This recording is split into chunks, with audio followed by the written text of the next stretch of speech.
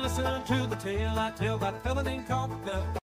Dudley Diddler, a bottom feeder, he was down on his luck. He put tweet all day while in his shit bucket he admired. Wife with a belly so fat and brown, nothing more to aspire. College family never liked him none. One said he's a creepy freak. Brother said he took advantage of a 14-year-old, and now he's in deep. Oh, Cock the Cuck, lost in a world of woes, dancing with poverty, wearing down to his toes. Fat brown podgy by side, ain't no diamond in the rough, crying in his sleep. Oh, poor old Cock, shedding tears ain't enough.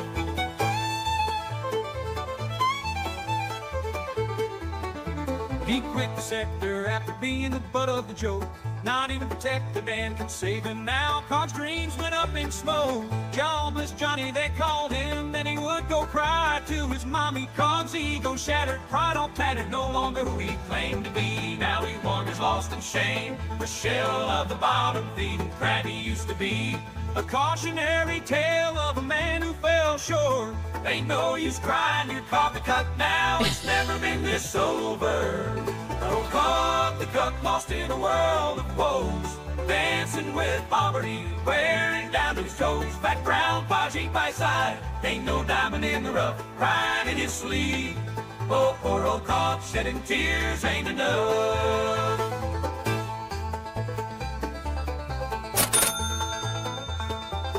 Cog's other brother sent $3. You might be getting another call soon. We have had just about enough of jobless Johnny. Yeah, you know, I could tease this, but, well, Paul's not the only Cog brother that I've been in contact with. And hoping for a special guest appearance. Let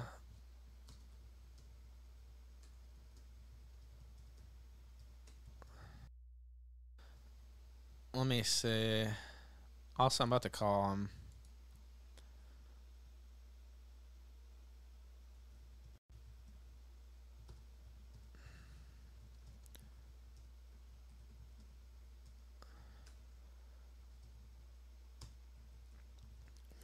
Let's see.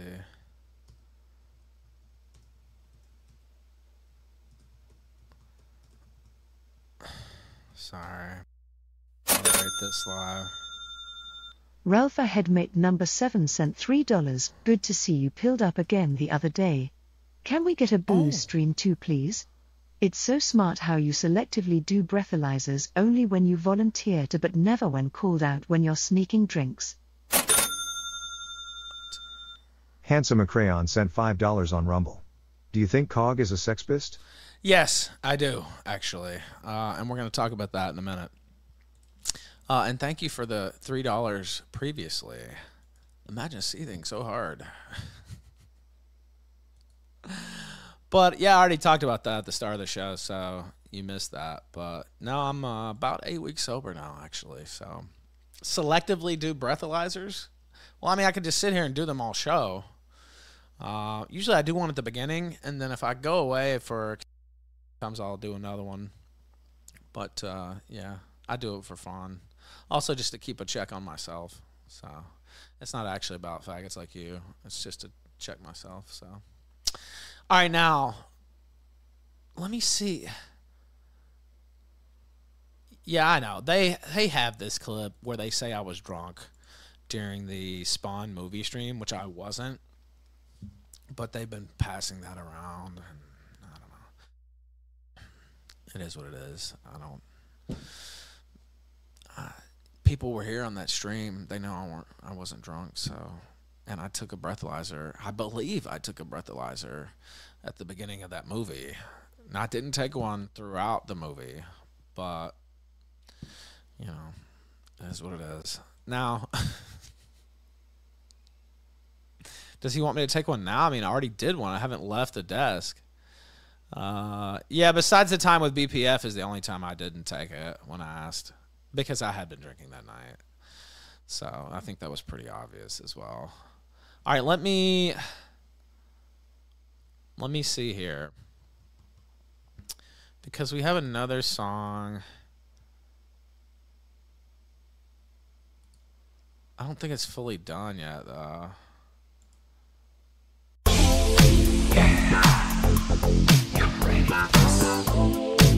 And then I'll bring in Paul.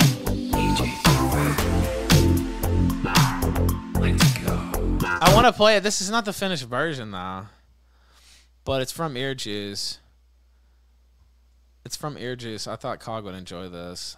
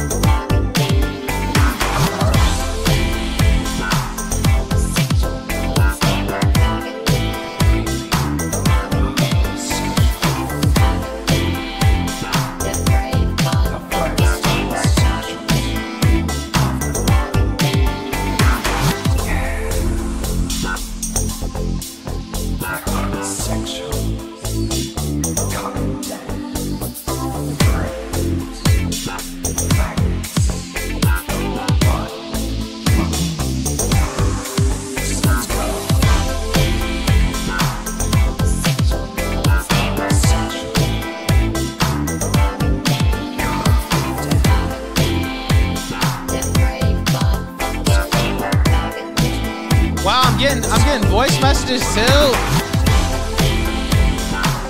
Review Tech deleted his Twitter. Okay, man. All right, we gotta get.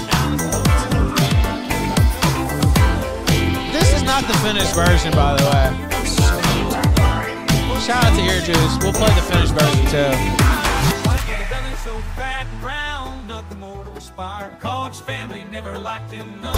Did that just start playing again? That just started playing again out of nowhere.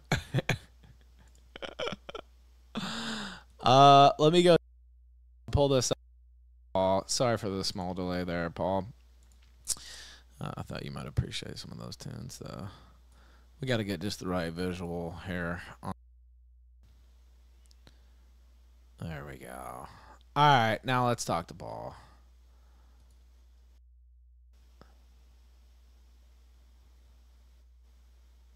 Can you hear me, sir? I can hear you. How are you doing? Welcome to the Killstream, first off. Thank you. Now, for people who don't know you, why don't you introduce yourself? I do this with all guests. Now, I figure most people, we've been talking about it a lot of the show, so they already know who you are, but introduce yourself. I'm Paul. I'm Cog's unfortunate brother. Dear God. And yeah, that's about it. It's been a bit of a journey getting here. I didn't even expect to be on this show talk about this stuff, but that's how life goes sometimes. Honestly, it all started with a weird tweet that I was like, I just saw some brain cancer spreading around the internet, terrible argumentation, and I thought I'd vaccinate it real damn quick. And then Johnny got involved, and it's kind of all escalated from there, really. Now, first off, let me put this on Telegram live now, and I'll put it on Twitter as well. All right, here's a super chat. Hold on. James Gartner sent $10 on Rumble. Oh, you got a song there, James? All right, I'll cue that up here in just a second. We'll take a little intermission maybe midway through this, and I'll play that song. Now, tell everybody about the tweet itself. Now, Machiavelli, whatever he calls himself, and Cog's been doing this for years, using you as a way to discredit your other brother, who had credibly accused Cog of having sex with a 14-year-old, I believe, when Cog was like 29 or 30, something like that. And so Cog used your appearance where you had said some things about Mike, not too bad really, but for people who don't know, this appearance that you had on Cog's show where you said those things actually happened before he made the allegations about the 14-year-old. But Cog still nonetheless uses that as like a shield against those allegations, and constantly cites them, or constantly cites your appearance on his show, which I think was only that one time. Right. And I did a few gaming things with him, but other than that was the only time he kind of used me as, I say, nip it in the bud, as you would say, which is a preemptive, I guess he knew what was coming kind of thing. Yes. And I didn't. So it's like, it's one of those. I felt kind of used at the end of that. But yeah, it's, I didn't like it myself being used. It's the idea is that he's using poor argumentation. It's kind of like someone else. It's like it spreads like a virus. And someone else is now using this poor argumentation. It's an ad hominem attack, which doesn't actually address the argument or the allegation. It's a deflection. And so I felt like enough's enough. I've seen him do this a few times. When his fans are doing it, that virus is spread. I thought I'd vaccinate it real quick by explaining the situation between me and Johnny.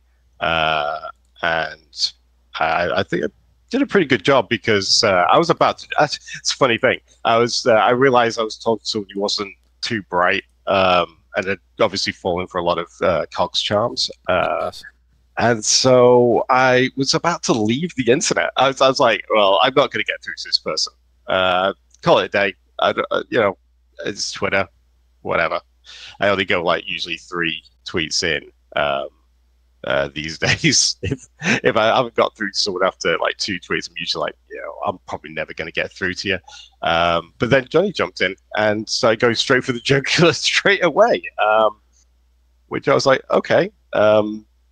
Fine, I'll just respond back to the nonsense you're coming out with. Yeah, he has no chill, so to speak. He brought all this on himself. Had he just let that go, he could have even ignored it, right? And just, whatever, okay, that's my bro. None of this would ever happen.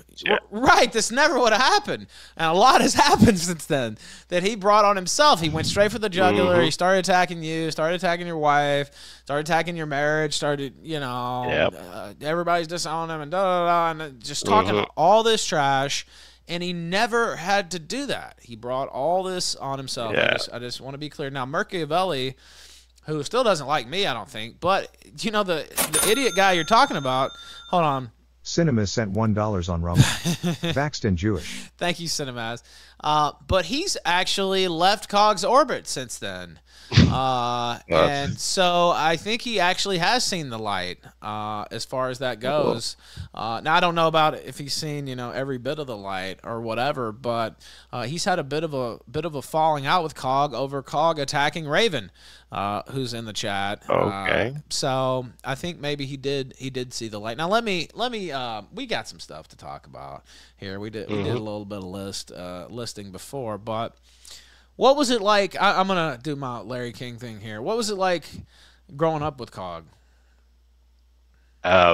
It's a funny one because I'm like 10 years his senior.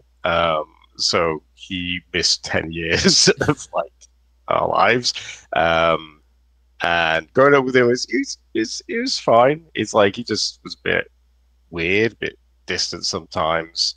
But all in all, I didn't spend too much time with him because I moved out of the house when he was, I think, about 8 years old.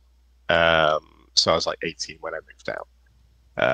Which is where he comes up with the crazy list story that he had, which was some ex-girlfriend, some big titty goth girl I was dating at the time. I mean, I was a sucker for that, so she wasn't right in the head, I know, but damn. Anyway, yeah, that wasn't on me. I didn't send her around to the house. I understand it's probably traumatized him or something. I don't know, but that wasn't like. I don't know how am I somehow responsible for the actions of someone else? I have no idea. So yeah, it's a bit. He's just one. He was just like didn't really know him growing up. It was more after he left home. I kind of knew him. So okay, so you're 10 years his senior. Didn't really like have the experience of growing up side by side. Yeah. So. Okay, let me go from there. So it's after you grew up, you left it there. You kind of got to know him, I guess, a little bit better. Okay. Well, so after you left home, yeah. Well, I mean, I did a small little like gaming thing, which was like gaming events, just fighting game stuff, and he got involved with me on that. And he was always kind of trying to play me and my brother Mike off against each other, quite a lot. In fact, I think that did actually create quite a wedge between us because it's like you expect you can trust your brother, but he's giving you like half the story, or he's saying things, and you're like, "Oh, really? Someone's saying that stuff about me? You have my back?" kind of thing. He's like, it just causes friction, and there was a lot of that going on.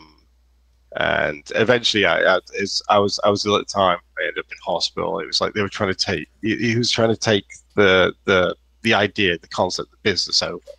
It didn't actually. The business didn't actually go anywhere. I did have offers to continue it down in London, but I rejected them because it was such a stressful experience, especially working with him. It was really tough. A stressful experience working with Cog. I can't imagine. Yeah. Now you mentioned your gaming streaming, and your endeavors there. Now one of Cog's talking points last week during his absolute meltdown was that you were using this to relaunch your streaming career, and that you were trying to do my 3-year-old dead streaming career. Yes, this was all a big master stroke, and you picked Cog out of all people to launch it, who was getting like 40 viewers nowadays, and that doesn't really seem like a winning strategy. But could you talk a little bit about your current streaming endeavors, which I don't think you have any? But well, he's connecting dots in a coloring book with that one, because I have no plans to stream. By all means, if you want to check out my channel and look at my archives, knock yourselves out. I think some of them are quite fun, but I don't really care about the streaming sector. I honestly don't have the energy for that anymore. And it kind of, I enjoy playing video games, like most people, but it's a very different experience when you're playing to an audience. There's expectations. You're playing to time limits, and I found that kind of took the enjoyment out of it for me. So I kind of knocked it on the head on that one. And then also life came up in general.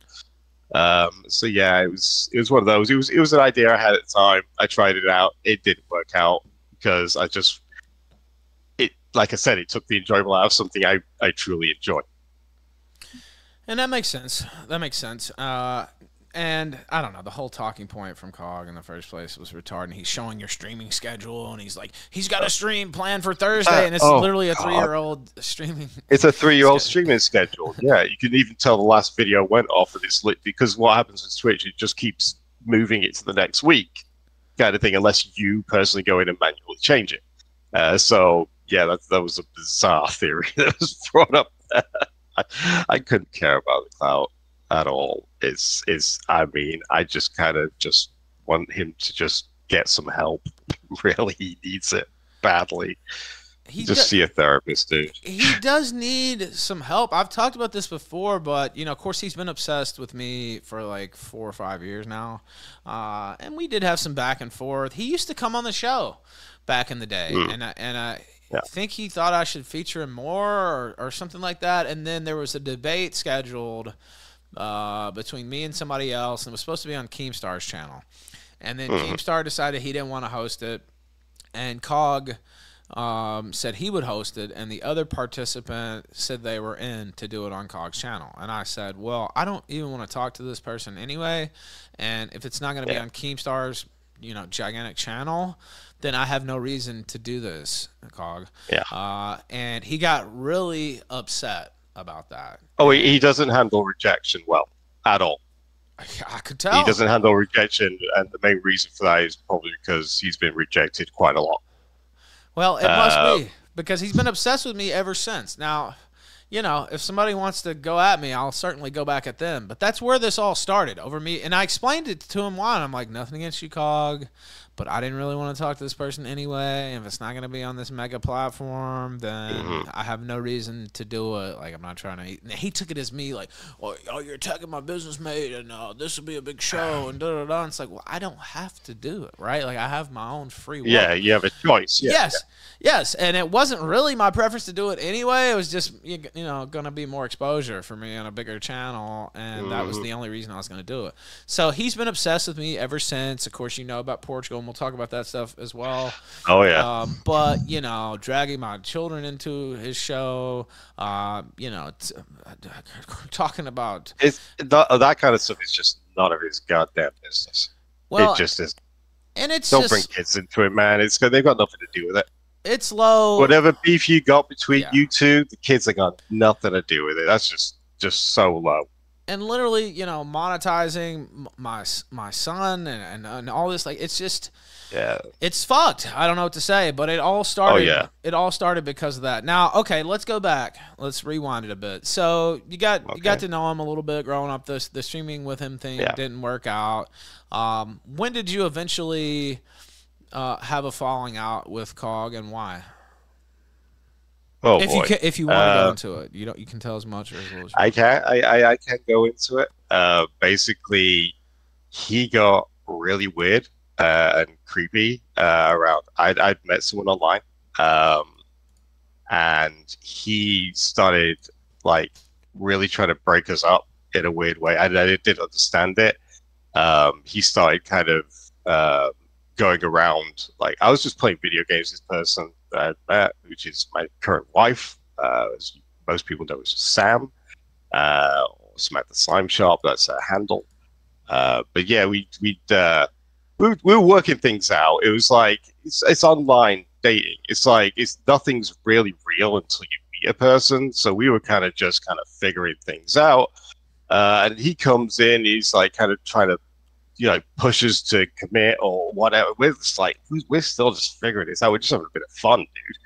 Like, and then he's like, we're just playing video games, and he'd be like, I need to play video games. Why are you playing video games with her? And there was a lot of stuff, and please deny this because we have plenty of receipts of him just basically stalking me and Sam, just wanting to spend time together. Like, that's a normal thing that most people who are trying to get to know each other, who have attraction to each other, try to do, is they just try and, get away from people and just try and, figure each other out. And he just couldn't have that. He had to be involved in every situation.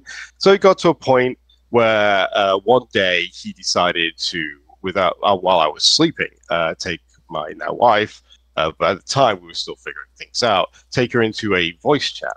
And now she believed this was a private voice chat where they could just have a private conversation. No. He invited most of his Discord into the voice chat to then berate her to a point where she was in tears, to which I then find out about this later on. He then brings us both in again, to try, because I'm like, what the hell's going on? He then berates us both. And actually mutes me so he can do it. I'm sure a lot of people understand the frustration of him muting you while you're actually trying to have a conversation. It's just rude, and it's intellectually dishonest to the highest degree, because he just wants to control the conversation. So at that point, we were just like, you know what, fuck this guy. You know, really done. And we were getting, but then she actually came over, and it's like we really tried with this guy to try and, make it work and make it, because he's your family. Yeah. So we go out for dinner with him and Thieves, who is one at a time, and we think we've had a great night. You've gone out, we've had a good night. We thought we'd had a laugh, and then next second he's phoning me up, giving me a load of shit. Like we're the worst people ever. Like, we're just like, what happened? Like, it was bizarre. We thought the night went well, and clearly not. I mean, he's already spoken about it on his channel about the curry. I mean, the curry was bad. It was a bad curry house. There's a better one literally just down the road from where I live. Like, it was terrible. She asked for prawn biryani and got an egg biryani with a fried egg, and I believe it's supposed to be boiled eggs on a biryani. So if it's an egg biryani, so yeah, that was weird. That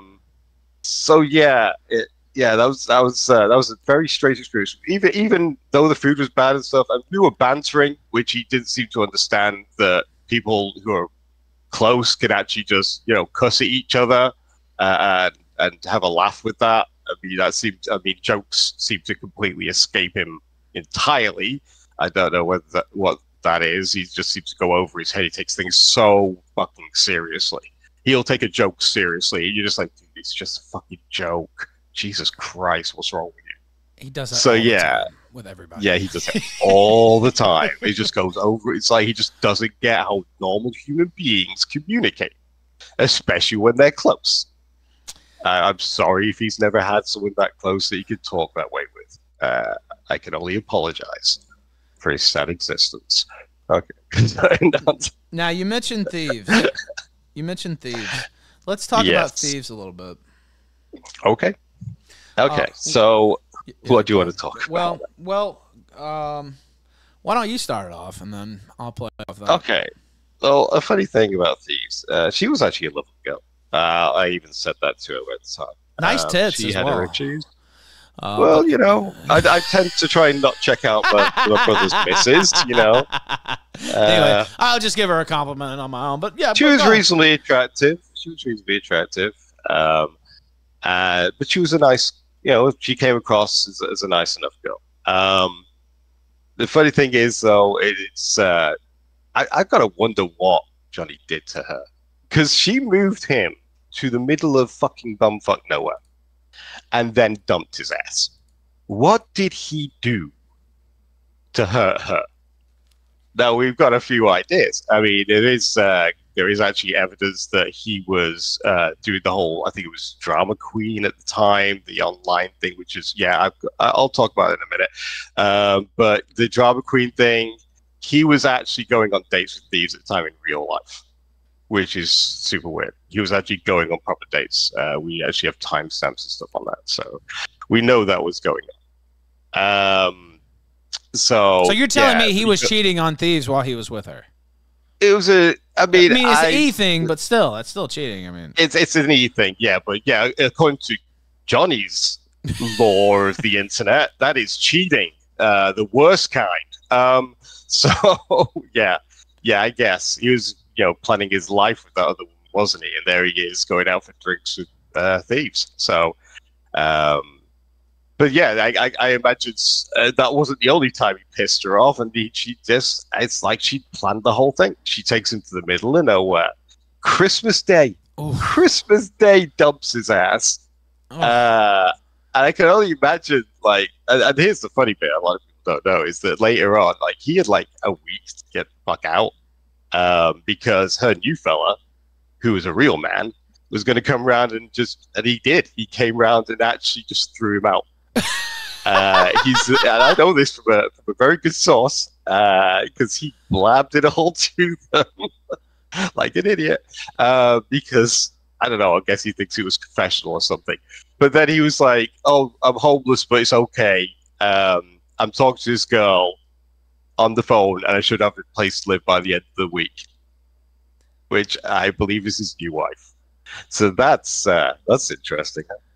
So we knew, of course, and the Cog Christmas cuckery is a famous bit of Killstream lore, because literally, for those who don't know, he had this meltdown stream on Christmas Day, and he portrayed it as Thieves was cheating on him, and she had sent these. I guess I don't know if she was fully nude or whatever, but it sent some pictures. I think she just wanted a real man. Yeah. She wanted a real man, and then she went out and got one.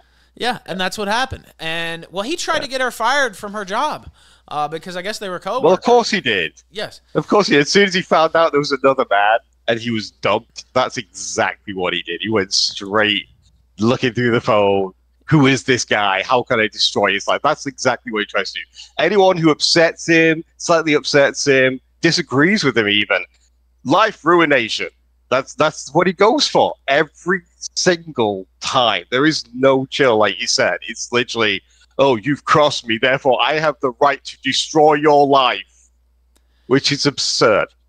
It's absurd. No, he doesn't. And it's not even, go online, bitch about something, whatever. I've done that, but he's actually trying to get her fired from her job and sending these messages around. Like who does that? I don't know. What kind of sad fuck does that? Most men, you know what men do? Move on. Just move on. Well, yeah, and he just obviously move the fuck on. Was already talking to somebody else. What did you think you were going to get out of that? How did you think she was going to come running back when you tried to destroy her life? No, you dumbass. And then he, which is arguably even dumber, he went online and told everybody this. Yeah, that's I don't get that. I don't get that either. So Thieves, what else? I do get that. He uses family for content. So of course he did. Like, he uses anything he can for content. He's that desperate for content, he will throw his ex-girlfriend under the bus. He'll go for family doxing. He will do anything. I mean, the people near and dearest to him right now, watch your back. Because he will. If you piss him off in any way, you throw him out, you divorce him, he coming after you with everything he's got. And there's no life living in fear, this guy, man. You don't want that.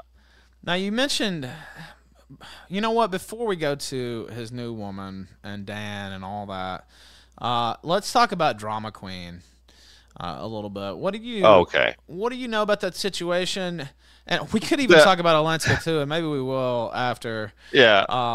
But there's several women here in Cog's life. But what about Drama Queen? So Drama Queen was an interesting one because he was talking about it quite openly to me. He's like, "Oh, I'm gonna move to America." Yeah, if you know what the American flag is about, it was a stupid dream of I'm gonna move to America, get a wife, a picket fence, and 2.5 kids. And he still believes it, I guess, because he still holds the flag up high behind him, even though he lives in England and he's not American. If he was an expat, I could get it. But yeah, it's this weird fascination with America, and he was obsessed with it at the time, which is why he's flat. I'm sure you've all seen his rudeness. But yeah, I literally went around once and said, "Yo, you might want to tidy up." He's like, "Oh, but I'm going to America. I'm going to move in with this woman and her kids and all this shit." I'm like, "What?" He's like, "I've been talking to her kids on the phone." Like, why are you talking to some other dude's kids on the phone? Like, why are you doing that? "Oh, it's all right. I'm going to move to America." It's like, I said, dude, just tidy your place up. It might fall through. You've got all these plans and it might fall through. But yeah, it's funny because everyone was going Cog the Cook when that finally got exposed. But one thing you guys don't know about is he actually had a girlfriend called Hannah. Really? Yeah, and he was a cuckoldery relationship. He knew that she was with a guy, and who was fucking her, and Johnny was quite happy to fuck her. And she would come around. She was like skinny as a rake. I saw her walking around in a bikini, but she had nothing. She's like flat as a board. It's like what the hell? But yeah, he even bought a cat called Zelda for her. he had a swimming pool party one day, which I thought was really absurd in a flat in Manchester. But yeah, he knew damn well she was going back to this guy, and she was with him, which is why he never ended up with him at the end of the day. Now, I raised this. I said, well, it's a good job they don't know about the whole Hannah situation. And his response was, well, I was the bull in that relationship. I'm not even shitting you. Those were exact words. So, but I don't think the bull I'm not pretty sure they usually go with the bull rather than the guy, the cook. So she went off with the cook, I guess, at the end of the so-called relationship. But yeah, so yeah, he is a cook. That's absolutely true. The bull, yeah, and they don't usually buy. Sorry, he's a bull. He's a bull. Yeah. That makes all the difference. Buying cats and things like that too. Yes. Now, so this was simultaneous with the drama queen thing. This was going on too, or just that's after. It was after. It was a while beforehand. It was like years beforehand, so it wasn't happening at the same time. But it would appear that kind of behavior I guess crossed over to the internet. But it was an old relationship, that one. But I it's something he did. And when it was all going on, it was like, oh, it's a good job they don't know about that. It's like he was like, I was a bull. It was just like the way he rationalized it. I was like, oh, okay. I just left it. There's no point, There's no point. Just shake your head and move on. Just like whatever. That's it. It's like, well, okay then, if that's what you believe, mate. Jesus. I guess we all make really big mistakes sometimes. Now, but yeah, what about Alenska? Now, this is a bit of lore that I know about. This is another person who lived in America, and I think she maybe had immigrated to America or something. But she lived there. I think she had her citizenship, though. I think she ended up getting her citizenship. But yeah. But he was going to. This is when I first started knowing about COG. He was going to move again. He had plans to move. He was going to move to America. That's correct. That's another theme. Again, he was talking to her children. Again, yeah. This seems to be a running theme here of him. Yes. Of him constantly wanting to talk to these women's kids, which I always feel is weird as fuck. I don't know why, but yeah, you take it and leave it, but that's how it is. But yeah, apparently she was with her fella, but not really. They were divorced, but he owned the house, so he could just come around wherever he wanted. At least that's the story she told Johnny. Wow. And that was a toxic relationship. Johnny emulates every woman he's with. He'll become like them. With Thieves, you'll notice in these streams he was drinking a lot more than he is now or was before. That's because Thieves did happen to drink quite a lot. Then you will find with this new wife, he's wearing the Hugo Boss, the Chav Gold, and all that bling and ting, because he wants to, fall into that kind of like emulate her. And this is an ongoing thing. With Alenska, it was just really social decorum completely fell to shit. I was one day there, he was eating out of, I think you call it chips in America. Yeah. And he's there crisps there, but yes. They call it crisps. Yeah. So he's there picking his nose and eating it. And I'm like, that's disgusting, mate. He's like, yeah, I don't care. And then he put his hand in the bag and goes, do you want some? I was like, nah, I'm all right, mate. Just like, no, that's nasty. But yeah, it was a really, really toxic relationship. I think that's when his flat really went to shit, because he was so, this is the one I'm going over. This is definitely it this time. I'm definitely going to America to be with this woman and her children that aren't mine. And yeah, that fell through. That fell through real bad. So when he's showing you his house, it's literally because he just didn't do shit, because he believed he was moving to America. And that was his excuse for letting his house. That was his excuse. Yeah. And he used to talk I told him to tidy up. Yeah. Sorry. He didn't listen. So the Alenska thing, for those who don't know, he used to talk about it all the time. And it was like a guaranteed thing, like you said. I'm going to America. Like, he has this obsession with being American. that obviously still lasts to this day. You know, most Englishmen, British, however you want to say it, that I talk to are proud of being English, right? Like they don't. They don't they don't have an obsession. We had an empire, for fuck's sake. Exactly, that's what I'm saying. The rich history of England is like a lot more history. in England we predate America by like hundreds of years. Yes, like, that's what I'm saying. We brought civilization to the world, motherfuckers. Yes, that's what. Right, most people are proud of being English, British, however you want to put it. But he seems to have this just weird obsession with wanting to be an American, which he never will be. Like for instance, I live in Mexico, but I'm not Mexican. Right? And I won't be Mexican, even if I were to get a Mexican citizenship. I have a residency. Even if I were to step it up, and get a Mexican citizenship, I would still be an American, right? And I wouldn't have the Mexican flag behind me and all this or that. I mean, there've been some memes made and jokes or whatever, but like, I'm an American. I'm proud to be an American. It's hard to be maybe sometimes, but I don't have this obsession with being something that I'm not, right? Like, And the weird American thing, I don't know. I just never really understood that at all. Now let's since we talked about Alaska, we talked about Drama Queen a little bit. We talked about thieves and the Christmas Day cucking. Now let's talk about Dan, Protector Dan. Now, oh God, Cog's current wife is the sister of Dan's wife. Is that correct? That's correct. Yes. So, first off, do you know how he met Dan?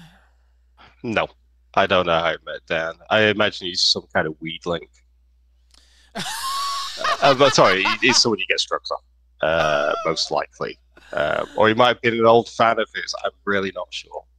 So you don't know how they linked up, but... No, but it was very weird that he moved so quickly within a week down there. Like, I don't know. Was he actually chatting to this girl and Dan before Thieves broke up with him? So who was really cheating on who, according to Johnny Logic? Yeah, the timeline doesn't add up. That's what I'm saying. Yeah. It's weird, right? He goes and puts himself on this pedestal. It's like, dude, you're not some innocent victim. Like, you usually are the reason this shit's happening. Like, take some culpability, for fuck's sake. Oh, and people want me to ask this before we go further into his current wife and Dan.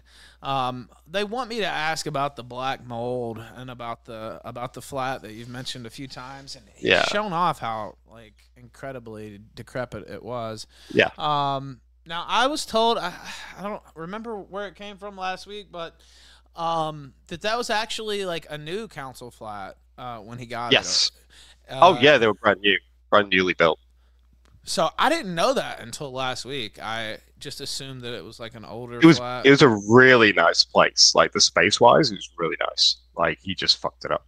So that was all him. That was all him. And just left it there. He painted when he was with that Hannah girl, that's when he painted the floor black. That was her idea. He did it for her.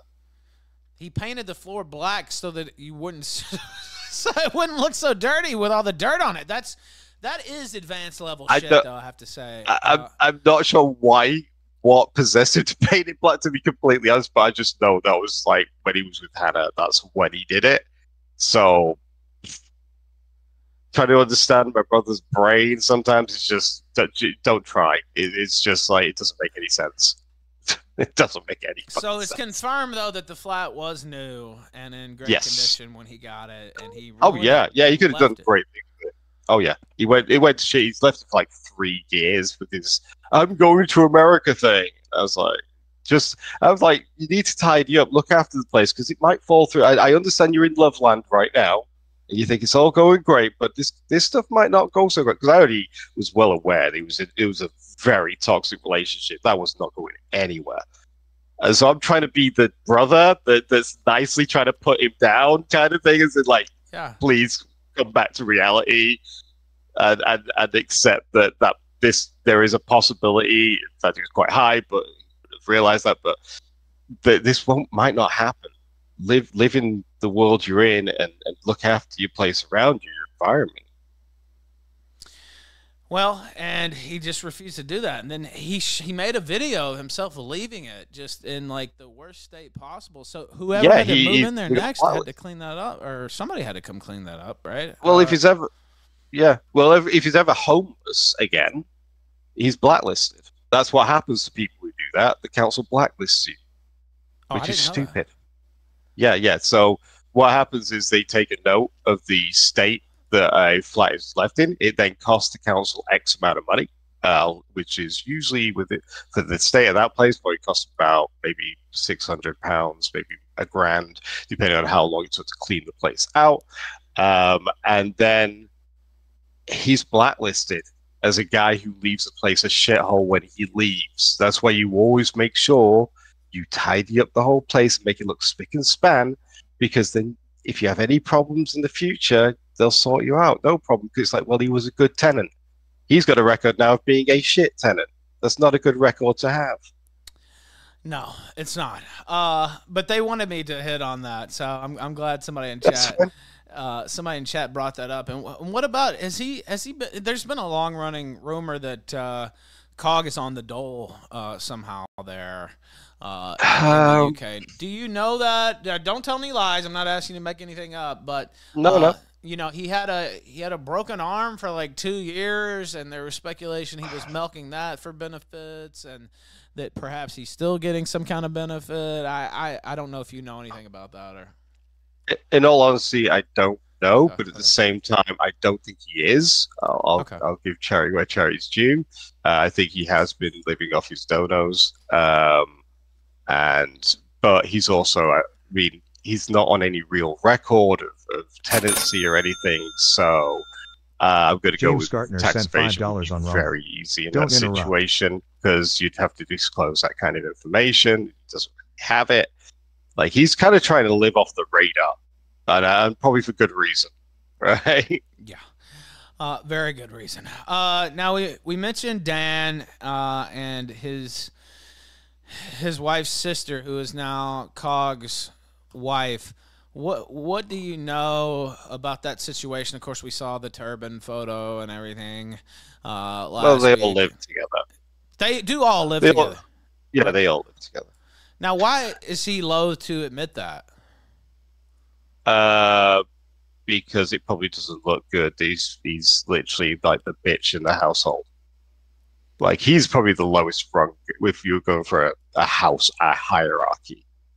Like, I'd argue that it's actually Dan's wife that wears the pants in that family, quite clearly. And I think she's probably getting to a point where she's getting fed up with shit as well. Also, and him creeping around that daughter. I was just about to bring that up. And he keeps talking about. So it's confirmed they all live together. By the way, we just confirmed that. And it can only be described as a creepy obsession with Dan's daughter, who is not Cog's daughter, right? Like, at all. No. And no, he acts like she is.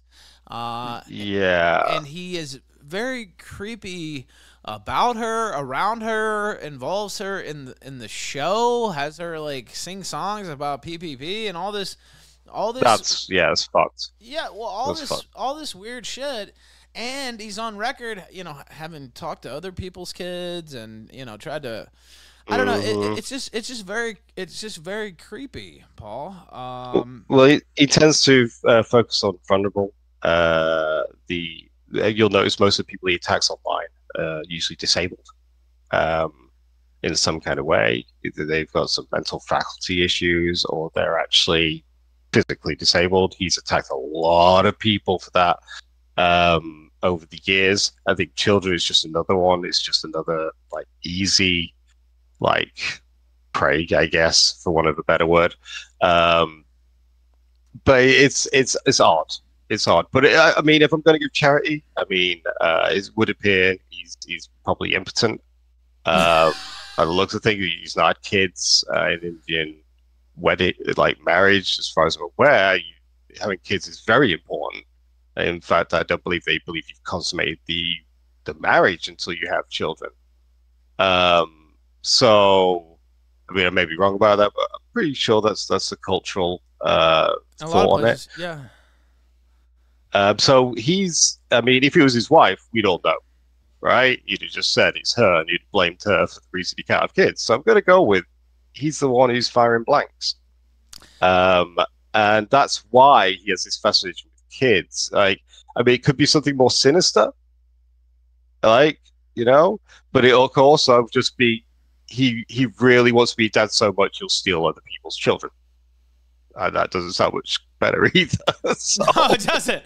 No, it really doesn't. No. He has an obsession with children, and I mentioned my own. He has an obsession with them and Dan's daughter and drama queens, and you know, Alenska had kids too, and like and he wants to talk to them and be their daddy, I guess, or something. It's very odd behavior. I don't know. Now, okay, so have you actually met his wife? No, never met. No, never met her. Oh no. They came to the.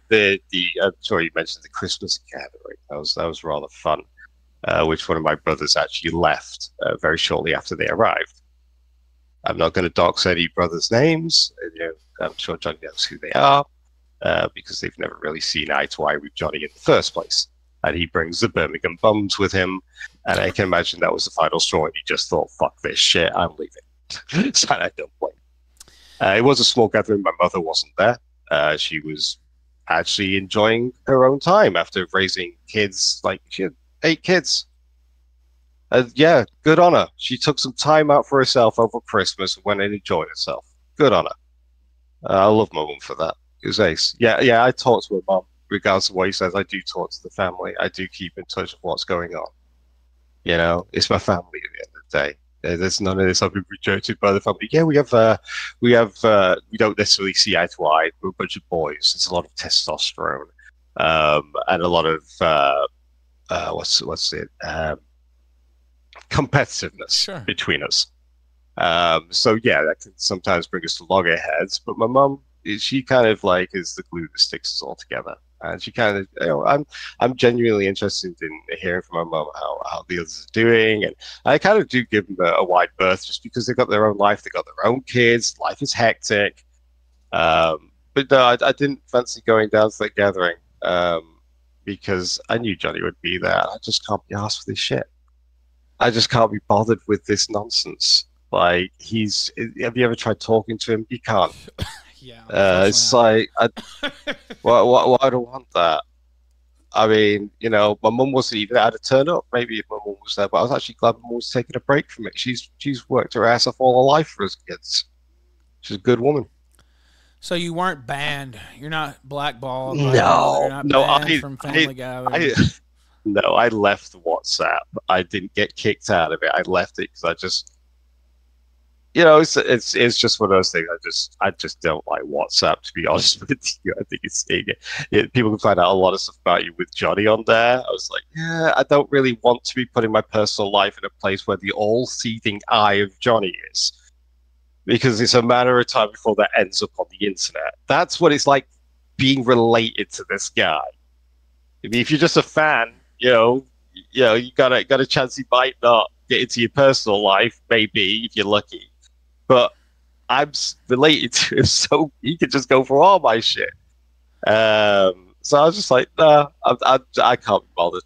I know what he's about, and I'm not going to give him anything. It's not important that he knows anything about my life. If the people who I care about, they're the people who find out about my life, and I'll talk to them, I'll phone them. I don't need WhatsApp. I just phone people. Well, I have a feeling he's not a big fan of WhatsApp anymore either. Oh, I bet. Yes. Well, don't give it if you can't take it, is where I say I've only ever done anything to that guy out of response. If he hadn't brought up my wife or me and come at me, you even have the receipts, Ralph. I said yes. I wouldn't come on the show. You did. I said I would just leave it and walk away because I really did want to do this, and I said, I feel misgivings about it, but. I have the receipts because the first thing I did. Well, the first thing I did was message you, of course, and I was like, "Hey, let's do the show. Let's go." You were right. Yeah, that's my job, right? And this fucker's fucked with me for years. But he refused at first. He's like, "No, you know what? I'm gonna keep it here." But let's see how he reacts. And I think we both knew how he would react. But I was like, if he didn't come after me and my wife, I'd been like, you know, fuck it. You know, no show.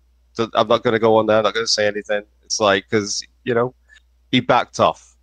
He should have backed off, and he didn't. He did the stupid thing. And he should have known better. Which he Anonymous does. sent $5. Can Cog actually fight, or he is one giant pussy? I'll bring this up. Has he ever been in a fight in his life? Can Cog actually fight, or is he one giant pussy? And has he ever been in a fight in his life? Is what somebody asked. He's never been to the gym ever. He can't do pull-ups, and no, he can't punch for shit. That's why he took his bully boy down with him. Now, before we get into the pedo allegations, since you brought up Bully Boy Dan, Portugal. Actually, Cog came to confront me in Portugal. I didn't know that he had somebody with him. You. Yeah, he stalked me. He stalked you through the streets of Portugal. Yes. He got on. Let's go through the derangement of this. He got on a plane, bought tickets, did a stream to raise the funds for this. This was all premeditated. This is the psychosis here. Jumps on a plane to Portugal to then track you down, stalk you in the streets, and then bring some heavy with him that you've never met, never seen before to bushwhack you with. Now, the truth is, if it was just you and him, you'd have fucking had him. Well, yeah. You'd have beat the shit out of him. You should have seen how scared he was when I got up in his face. Oh, he was. Yeah, he was. He was like, please, Dan, save me, wasn't it, basically? Well, so there's footage of this. Of course, there's what he shot. And he's sitting there, you know, talking shit like he's actually doing the fighting. While I'm getting hit pretty hard, right? But if you see, there's another angle from where I was, because I was live streaming at the time too, and I'm around the corner, and you can see Dan come around from behind me and gets to my right. Now, I've never seen Dan in my life. I wasn't watching Cog stream. I had no idea who this guy was. As far as I knew, he was just somebody.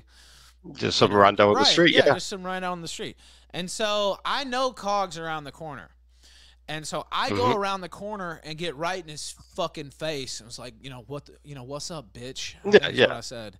And then out of nowhere, of course, Dan had already been stalking around me. Out of nowhere, Dan comes in and clocks me in the side of the head and knocks me to the ground. Hit me hard. That's typical Johnny. He has to rig it in his favor. Yes. He knew. I mean, there's nothing that makes you realize he knew he couldn't fight. He knew he couldn't beat you on his own. He had to rig it. He had to have someone else do that job for him. That's how he couldn't have fought you on his own. Well, of course not. I mean, it looks like a heroin addict for one, but like. Yeah, but it's like this weird admission that he's making by bringing that guy along. He didn't need to bring him. No. If he was a big man that he thinks he is, he'd have gone at you himself on his own. In fact, that's what all those lads were taught: is you fight your own fights. You don't bring someone else to do it for you. You fight your own fights. And if you don't win, you take your lumps. Well, and it still would have been, crazy behavior, but at least it would have been man, being a man about it, right? Yeah. He's a cheerleader going, Dad, get him. Yeah, fuck off. He's going to beat you up. Yay, Dan. It's sad. It was. And the whole excuse is someone had to hold the camera. Dan could have held the camera. Dan could have held the camera, and you could have wailed on Ralph. Why didn't you do that? No. I have to hold the camera because I guess what? Dan's retard and can't work a camera phone. Seriously? It was just a total ambush in every way, and he's so proud of it too. And it's it's vicarious. He thinks he did it. Yes, he didn't. He's like, I beat up Ralph, and he's like, no, you didn't. You had a thug do it. You're that little shithead in like a holiday special movie. The bully. Like, he gets a bully, the biggest kid in the playground, and he just hides behind it going, yeah, you little shit, yeah. And you hate him. You hate that little shit. You're just like, I just want someone to knock out that big bully, because the moment he's out of the picture, that guy's fucked.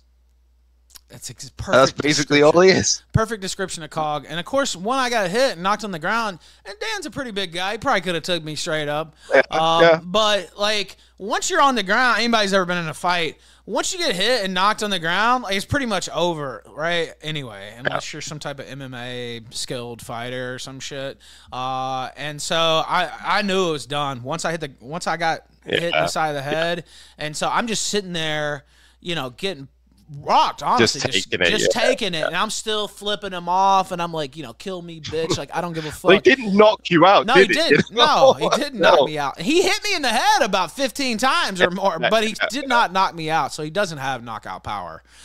Even though he had, I don't even know how many uncontested. Well, I believe it was my brother that Johnny's mentioned this. I went to my brother because people are like, oh, why don't you sort this out in private? Well, I do. I tried to sort out the Johnny situation with my family. I've tried to go through family channels and keep it private and off the internet.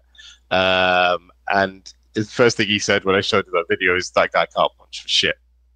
No, he can't, because like he could have. That's what he said. If he could, he wouldn't knock me out, right? Like I was defenseless. Yeah. I was completely defenseless. And then the worst part to me is there was this Portuguese lady there, and this is her hometown. And so she's trying to stop this, sneak attack. And yeah, we're gonna get to that. Cinema for sure. Sent $1 on Rumble. We're gonna talk about the Mandy Can you ask G. Paul about the Mandy G lore? We are gonna ask about that. Dan grabs this woman who's trying to break up the fight, throws her into the middle of the street where she cracks her skull. She got a concussion and had to get stitches in her head. Throws her into oncoming traffic. Now, thankfully, the car stopped. She easily could have been killed, is what I'm saying, either from the head bump or getting run over in the streets of Lisbon. And luckily, she didn't. But we went to the hospital together. And when I was in the hospital, I ended up just leaving because I was like, whatever, it's a wait time. I'd been to this same Lisbon hospital, another story, in a different time. And so I ended up, they were working on her, and I'm like, well, I'm not, whatever. I'm not even that fucked up. I'm just going to leave. And they're like, no, don't leave. You need a CAT scan. I'm like, nah, fuck this. And so I just left and went and fired up a stream and talked a bunch of shit. But she was still there getting stitches in her head from where her head had been cracked open because of Dan, and he literally grabbed her and threw her into the middle of the street. That's fucked up. And so I always mention that part of the story because it's not just about me. They could have killed an innocent person. Well, you hear her scream on the video. Yes, you hear her scream. Yes, you hear her scream, and there is a warrant out for them in Portugal. And like you said, he's admitted on stream about lying about his address. It's been suggested to me that maybe I call and have that updated now that we know his true whereabouts. I don't know the level of crime. To me, that's a felony assault. Now, I don't know the level. The problem is, if he isn't stopped eventually, like he keeps trying to do this. He goes to the Andy Warski thing. Yes. Like he's traveling around the world to assault people. This is deranged behavior. Like it's absolutely insane. It's all right, shits and giggles. People are like, yeah, you're not connected. This is my family. This is my brother doing this. So to me, I'm like, what the fuck? Well, what the actual fuck is wrong with you? And I just want him to get help. I don't care about all this internet drama. So I just genuinely, he needs to see a psychiatrist or something to take meds, sort your neck out. Something, man, because he's literally deranged. And, this internet stuff, I know it can get crazy. I've been involved in some crazy shit, but, like, man, he's deranged. And anybody who could, you sit there and his streams have been about me for, like, 4 years. And he'll sit there and just go through he watches every single second of my show every single day. Yeah. And some of these shows are 7-8 hours long, right? Like, and he's just looking for anything or any tweet I make. I talked about my cat the other day, and he does a show on my cat, and it's just like, what this guy's fuck? Yeah, it's like this guy's clearly obsessed to an unhealthy level, and there's fucking with somebody, and there's having internet enemies, and then there's like obsession. Like some shit you would see in a movie about a crazy motherfucker, right? Like that's what it's like with him. And I've never understood it. And I have plenty of people I don't like online, and I talk about them on occasion, but it's not every show. It's not every day. You know what I mean? Like I don't go through their every word every time they speak or their every tweet. He wants what you got. He wants what you've got. He wants your fame. He wants your status. That's what he wants. And he thinks if he destroys you, he'll get it immediately. Well, and that's it doesn't the work only that thing way. I can think is an explanation. I know it doesn't work that way, but you just explain that to a delusional person with delusions of grandeur that thinks they're super famous with their 48 viewers. You try explaining that to them, who thinks he's better than everyone else in the so-called sector, even though he's not part of it, but he is, but he's not, but he is, but he's not. It just I need to take a breath, okay, and realize he's not. It's a funny thing. It's not like he's not a has-been. He never was. He's a never was, and he never will be. And you need to accept that, and just accept you're what 40-odd years old, mate. Was it 30? Was it? Yeah, he's 36 years old, and I don't think you're gonna be a superstar that you think you're gonna be, mate. Just call it a day. Find something more productive to do, something that brings joy to people. What a crazy idea! Well, it's clear. Don't do this negative shit. He's miserable. Like, and again, some days it's tough. I mean, I'm not gonna say every single day is a fun day out here, but I mostly have fun, right, doing this job. And it's clear you watch any of his content about me or others, and it's mostly about me. But he's clearly just a miserable son of a bitch, right? It's like this is not bringing you any happiness. If anything, it's making you sicker. And I don't know. Anyway, go ahead. You're gonna say something. No, it's just like he's clearly not happy with his life where it's at. He's had to move into a house with a woman he's not really. We know he's not really attracted to her because otherwise she'd have been all over the cameras. He was ashamed every single time the pitch came up with her on it because when we was thieves, she was on the camera. Alenska on the camera. Like every girl that he thought was attractive, he could show off on the camera. But his new wife, didn't even get on the camera for a moment. In fact, he's been avoiding anyone finding out what she looks like, which goes to show that he's not really that attractive. This is a marriage of convenience. It works for him because it means he's got a place to live. Well, he's ashamed of her. It's clear. Well, yeah. And, I mean, I did call her the Bombay Buffet Buster. It's just sad. I'm proud of my wife. He can show as many ducks as he wants. I'm proud of her. Like, that's the woman I love. Like, I think she's fucking hot. I know she's not everyone's cup of tea. I don't care. That's the way it should be. By the way, you mentioned that photograph. I think maybe we should pull that up on screen once again. I mean, first off, could you ever imagine wearing the outfit like this? No. It's like pantomime, isn't it? It's just like just dress up. Let's pretend. No. Did she make him wear that, or do you think that was his idea? I don't know. I think that you'd have to wear that, but I'm pretty sure they were taking the piss out of him because he's a white boy. Of course. Yes, they're all laughing at him. Don't think they respect you, mate. They don't. They're the kind of people who will talk about you in front of your face in a different language. That's what you're dealing with. And I'm sure it's driving you mad that they do that. It has to be. Oh, also, there was a super chat that said, do you think Cog and Dan fuck? Somebody said in chat. I don't know if you... Oh, boy. I would hate to think about that, actually, but... Yeah, it's got a history of cuckoldry. Well, anything's possible with Cog. I cannot confirm nor deny. Now, Mandy G was mentioned. I didn't actually know the lore about this. I know a little bit of it recently. Yeah. It's a very dark tale. And it's particularly dark since he calls me a monster and all this and that. Well, I've never had anything like this on my record or anywhere close. But what do you know about that situation? I just want to say my heart goes out to Weird Juice. Like, dude, I know it's not much, but I apologize for everything my brothers put you through. That was some fucked up shit. Like, he just would not stop. Like, it was obvious she was legit. For most people with a brain cell to rub together, it was obvious she was legit. but he just wouldn't stop. He believed he was some kind of catfish, and he blatantly wasn't. I think I may have even mentioned it, like, dude, why are you going after her? This is nothing. But he just wouldn't stop. He just wouldn't stop and wouldn't stop. And she's going through hell. Air juice is there for her, but he has to insert himself into people's relationships. He has to push them apart because he's miserable. And anyone any kind of happiness, he has to just kind of get in there, break it all up, fuck it up. It's disgusting behavior. And even after she passed, like he wouldn't stop. He doxed her. He doxed her entire family, which was absolutely disgraceful. That's monstrous behavior, like you said. And I can't only like it.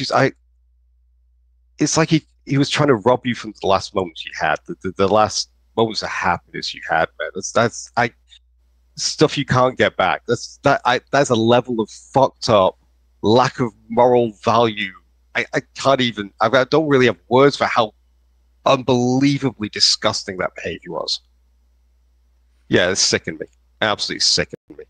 Now, it's just one of the many things that sickened me. But Jesus Christ, it was like literally so fucked up. And so many people have described it to me as him basically like pushing her into the grave, almost. You know what I mean? Like basically, yeah, that amount of stress, someone constantly harassing you, constantly, day in, day out, non-stop. And all you want to do is just try and enjoy the last, whatever you've got left. And hopefully you may have some more if they come through for you. And all you got is this little dickhead online pecking at you constantly. Because he can't stand the fact that someone he used to work with is happy. Someone else in the world is happy. And actually has something that's more real than he's ever had. It's just. And then after she died, he spiked the football, to use an American term, and celebrate. That's my understanding, at least, that he continued. He didn't give a fuck. He didn't give a fuck that she was dead. He didn't give a fuck that he rode her to the grave. He didn't give a fuck. He's an absolute monster. And again, I didn't even know about all this until last week, and I actually didn't know. Like, I didn't follow COG that much back then unless something, crazy happened, like the Cuck Week and the Cuck Christmas and all this stuff. But I didn't know that he had done that to Ear Juice and to Mandy. Like, I didn't even know that bit of lore. Yeah. I can completely understand why Ear Juice hates this motherfucker. Yeah. But I had no clue. I had no clue about that. And I feel like a lot of people didn't know. Those who were plugged in at the time on what he was doing know about it, but I didn't know. I didn't know that, or I would have brought it up before, because it's that fucked up. Now, speaking of fucked up things, I'm crossing off the list here. We're getting down to it. Michael's another brother of yours, and I had him on my show. Yes. And COG was working with him, and was stealing his beats. He's a beat thief, as we call him here on the show. He's a beat thief, and he had a falling out with Michael. Then he like trashed the fuck out of him on his show, and this was around the time he had started going at me. So I reached out to Mike and had him on the show, and he was great. He was funny, and we laughed about COG and made fun of him, and on the show. It wasn't actually on my show that he made this allegation, but he made an allegation about COG having sex with, you would call it statutory rape in the United States. I don't know what they call it there, but a 14-year-old girl when he was about 29 or 30 is what he said. Now, he made this allegation not on my show, but a year or so later, and then I played it. He made a Vocaroo voice note. It was a bit lengthy, and I played the whole thing on my show. So it was aired on my show, but he didn't actually say it during that first interview. And this is after Johnny had done something else to him, right? Yeah. And if you go back and watch the interview that we did, you can, like, things that you're saying, here today. Things that we found out about Cog without a doubt since, like they all have proven to be accurate, right? So going back and rewatching it just adds more veracity to his claims, in my opinion, because a lot of the stuff he said has borne fruit, right? It's been proven to be true. That's why I think it's bizarre. It's why I think it's bizarre he puts himself on such a pedestal. Well, to see, it's like it's a house of cards that he's building. Like he's done so much shitty stuff, and he's done shitty stuff online. He's done shitty stuff in the real world. Like, don't make yourself out to be some moral, virtuous person. Like, I mean, you, Ralph, you've had your things here and there, but you kind of own it, right? Yes. You kind of own that you're a human being. You've made a lot of mistakes, and you're like, yeah, well, you know, I fucked up. Like, there's more respect for that, man. No, I didn't. No, I didn't do that. No. Well, he's never been wrong in his life. I'm never wrong. I'm consistent and honest. It's like, dude, if someone's saying that, then lie through their fucking teeth at you. Someone who's honest doesn't have to tell you they're honest. Someone who's consistent doesn't have to tell you they're consistent. In fact, there's a funny thing we say in our family. Just keep Johnny talking long enough, and he will fuck up. So all you got to do, he will contradict himself. You keep him talking long enough, he will contradict himself. You watch his streams, pay attention. He contradicts himself all the fucking time. Well, because he's got so many lies, and when you lie so much, you can't keep up. You can't keep up with it unless you're like really smart. Maybe he's not. No, he's too many lies. When you're stupid and you're a pathological liar, it gets outed fairly often because you can't keep up with your lies. Yeah. And so that's one of Cog's major problems, actually, is that he can't keep up with the lies in his head, like owning his house, which we know is not true, or Dan doesn't live with him, you know, which we know is not true. Because it doesn't make any sense, for one, that the little girl's on the stream every single day, right? Like, it's like, okay, well, why is she there? That's the address. I mean, come on. Yeah, it's like, it's not, it doesn't make any sense. Just own it. Owned by both his sisters. Like, come on, man. Yes, and it's been proven, and the documents are out there. Like, it's there. Like, it's not his house. And like you said before, he's never been wrong either. You know, I've done some bad shit, and I don't come out here and claim to be the king of morality, and for good reason, right? Because I'm not. And there's certainly some things I've done. You're human, right? What a crazy idea! Being human is to err. To err is human. There's certainly some things I've done that I regret. That were bad. There's some bad things I've done that I don't regret too. If you want me to tell you the truth, but I've lived, right? And there's some, and there's certainly some things I wish I could take back that I've done towards people or said about people or relationship stuff, etc. But you know, those things happened, and that's why I don't come out here and pretend to be the king of integrity like he does, right? You know, morality, right? The king of morality. Of course, I mean, I would say I have more integrity than Cog because I'm honest about these things that have happened. Yeah. But as far as morality, you know, I've done some immoral things from time to time, and you know, that's just the way it is. Now, one of the immoral things. First off, let's finish up on that. Do you believe? Do you believe the pedo allegation is what I have written down here, that he fucked a 14-year-old? Right. Well, first of all, I know the girl definitely exists because the family were kind of pissed off about being underage and drinking, which they kind of, because Johnny tends to be at the butt of people's jokes, even though he doesn't realize it in the family. That they were kind of ribbing him over it because they just thought it was weird.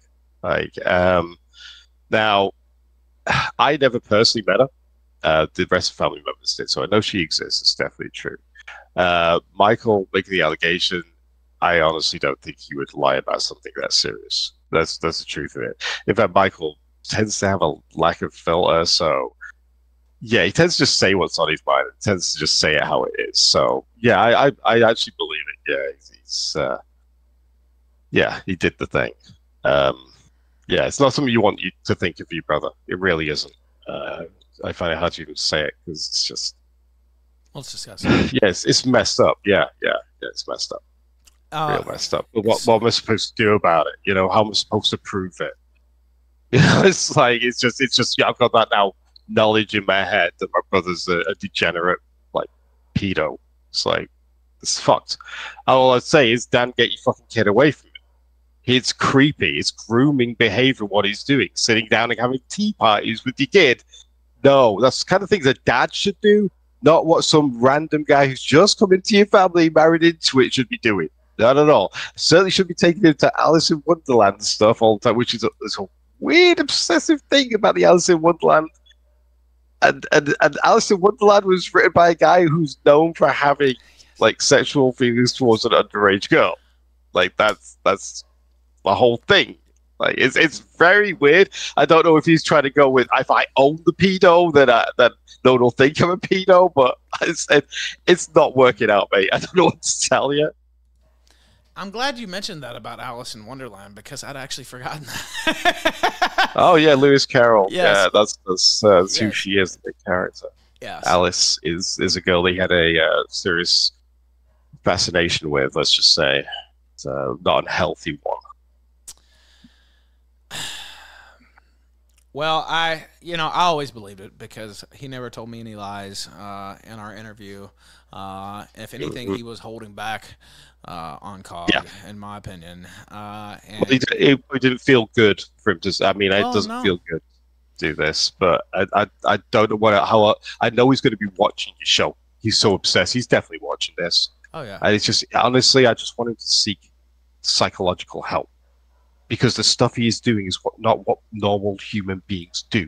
It's not normal human behavior to do what you're doing. And Dan, seriously, get that kid away from him. Because one day she's going to have some stories you don't want to fucking hear. That's if you care about your kid, Dan. If you don't, just ignore her. Let it carry on. Because that's how this stuff happens. He's blatantly showing signs of grooming behavior. That's all I'm going to say. It's pretty fucking obvious. He may pass it off as a joke or a meme, but it ain't. It's serious shit. Like, I ain't got no love for you or your family, but it's an innocent kid. Ain't got nothing to do with any beef or anything that's going on. Just get away from him. Well, I feel the exact same way, and I know a lot of people who watch this show, and even some who watch his show feel the exact same. Of course, some of his audience are haters, right?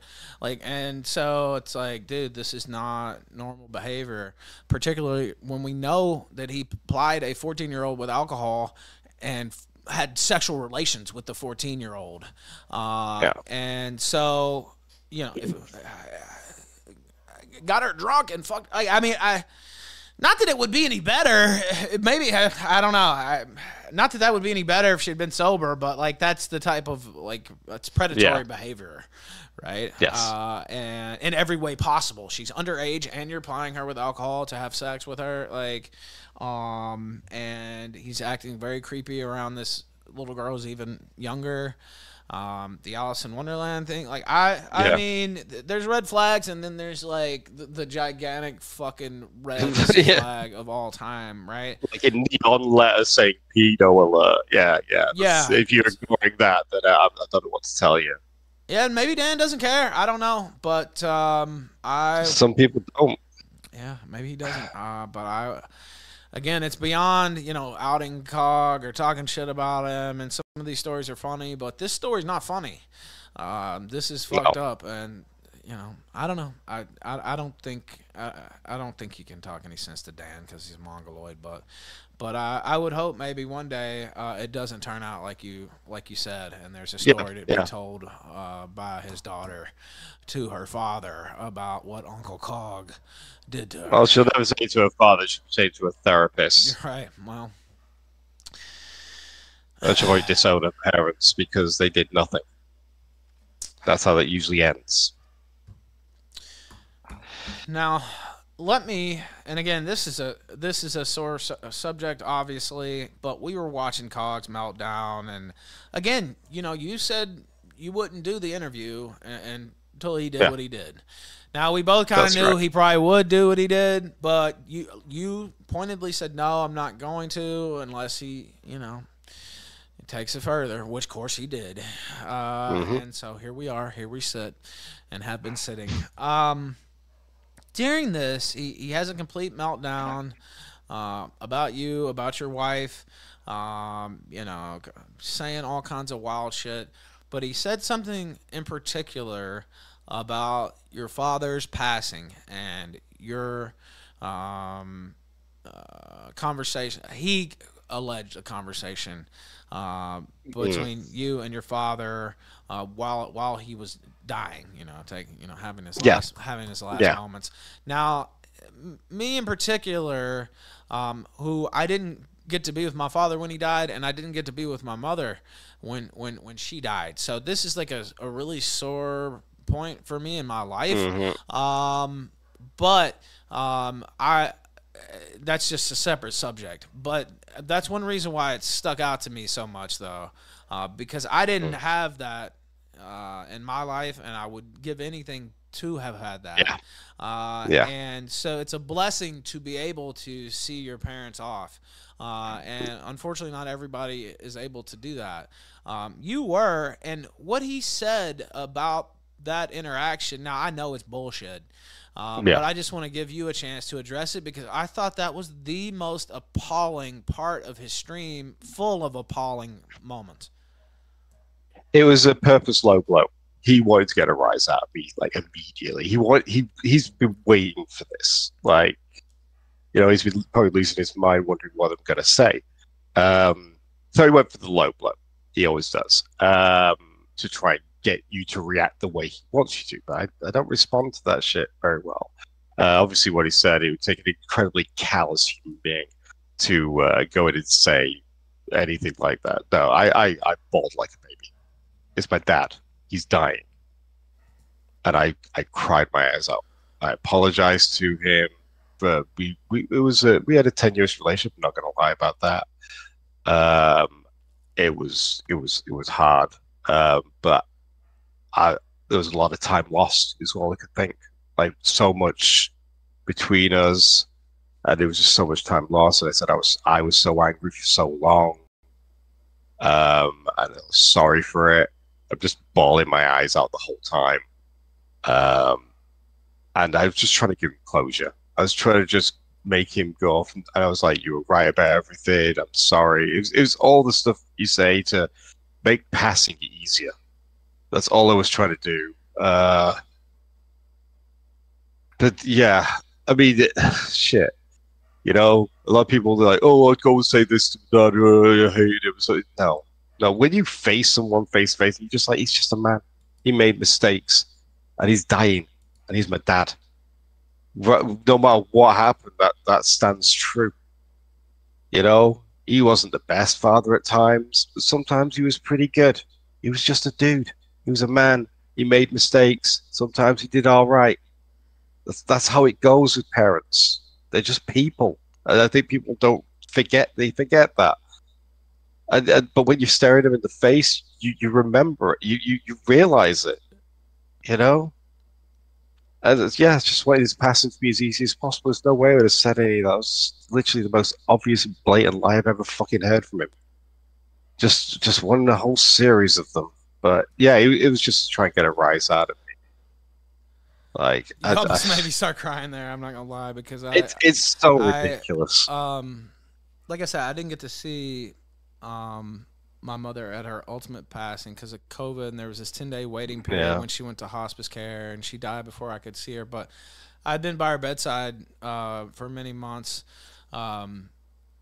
previous to that, and what you said there really struck a chord with me, because when you're growing up, even when you get grown, sometimes you forget that your parents are just people, right? They're just a person like you. You have them on this pedestal, or they should have done this. Can't make this. Yes, right. Yeah, they should have done this, or they did that, and I'm still angry about that, or whatever, And even though I wasn't there with her in her last moments, I did get to to apologize to her before her passing, and it was just like, you know, you see them in a different way when they're laying there dying, and they're weak and they're yes, frail. Yes, and you just heart goes out to them. All in a way. that goes out the window. And you know, I just apologize to her for not being a better son, really. And thank you for everything you did for me.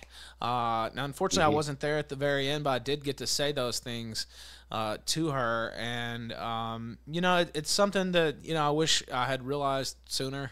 And you know, that's just life, right? Yeah. But you know, your parents are just people doing the best they can, for the most part. You know, if there are some truly evil people out there or whatever, but like, your parents are just doing the best they can, and when you see them in that state, it really changes. It really changes your mindset. And for him to lie about that, and I said this on air while we were watching it, that was really just one of the sickest things I've ever seen online. That's a mask slip. I've seen a lot of sick shit, right? The mask slipped for a moment. Some people saw it, some people did. His mask slipped. It slipped a few times during that stream. Yes. You saw who he really was, that vicious, nasty piece of shit that he is. And it's interesting that what he said about his last words to my father was that he was more bothered about himself, it seems. Like, he was like, I wanted him to be proud of me. Which is a really deep insight into his psychology, that he wants validation all the time from everyone and everything. It's all about him. He wanted validation. It wasn't about my dad. It was about him. It was about being validated. And he does that with the internet. He's constantly wanting validation from people.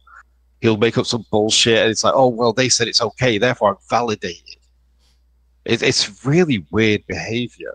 It's a really odd thing that was the most key thing that he brought out of his last moments with my father, was more about him than my dad. I'm just going to put it out there. It's like, it just seems a little odd to me, that.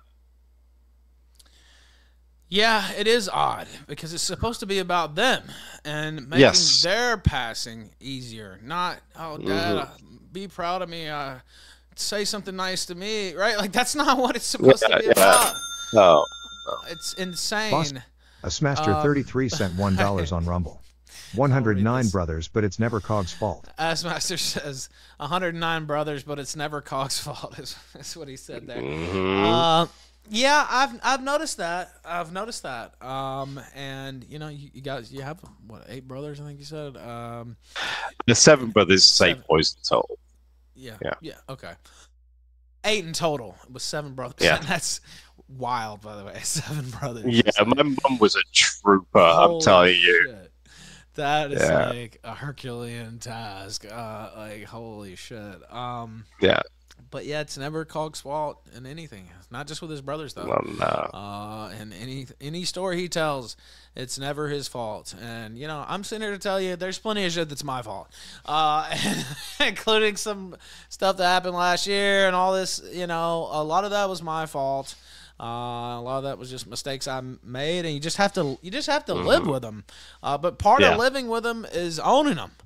And accepting that you fucked up and you can't get it back. You just have to move on. And lying to yourself is not a winning strategy. And it ends up making you miserable. And it makes your life less pleasant. Right? You know what I mean? If you're just always lying to yourself, it's just I don't know. Well, nothing's real. Yeah, and I think that's where the lines are blurred with him, is that he thinks the internet is real. He thinks that's the real life. That's who he is. That's the real world. It's like the internet is a fantasy space. Anyone could be whoever they want to be on there. That's the truth of it. The real world, and when you start bringing internet into the real world, that's when you got issues, man. You got to keep that stuff separate. Like, the internet isn't real. True words have never been spoken, and I've made that same mistake, and it fucked up my life in some big ways. Bringing the internet into my personal relationships, or putting that stuff out there, and you know, going to war with so and so, and you know, you can get into this mode where it's war every day on the internet. And those people laugh, oh, war, quote unquote, but it's always some kind of fight, right, or some type of drama. And when you let that bleed over into your personal relationships, into your personal life, and you let that become part of the content, or this person said this, he used to be in my life, let me strike back at him through my platform, and this and that, and it can feel good. And, you know, I'm not perfect on it even to this day, but it's always a mistake. And it always leads to misery for yourself, not for the other person. Well, right? Well, the internet's the greatest. It's the greatest video game ever made. Is the internet, and it's like getting butthurt in a video game, and then going and attacking someone in the streets. That's mental. That's dementoid behavior. It's like if someone's at a Call of Duty, like killing someone, and then they start bringing a gun around and shooting everyone in there. You're gonna think they're a little bit psycho, right? The internet's no different. It's like it's just they've just got all butthurt and they're rage quitting, and they've decided to come back and attack you in real life for something that happened in a virtual space. It's insane. We've given the internet way too much power, and it shouldn't have any because it's literally a fantasy realm. I agree with you. And I'm seeing, let me look through chat here. Also hit like, chat, if you've enjoyed this. I'm trying to think of, I think we hit most of our points really. But first I want to ask you if there's anything that you wanted to say, or a story you wanted to tell that you haven't gotten to tell. Sure, I'll throw something together that you guys don't know about. Okay, so there was an interesting part of Killstream where he started attacking my genetics, my DNA. The interesting point is that I am third from eldest. What's the interesting thing about Johnny is that he was born after my father had a vasectomy. Yeah. A Smaster 33 cent $1. Yeah. The intended so my dad had a vasectomy, it didn't go quite right, he had a reversal back, and then Johnny was born shortly after that. So, genetics, dude, don't even go there. He's like the ugliest guy in the whole family. He's like, he hit every branch on the tree. I mean, maybe he's comparatively good looking to some other guys, but in the family, out of all the brothers, he's the ugliest, and we all know it. And he probably knows it as well. So, that is an interesting story, actually. So yeah, I'm not entirely sure how Johnny happened, but he happened, and there he is. I guess he was a Christmas miracle or something. He knows about Christmas miracles, Paul.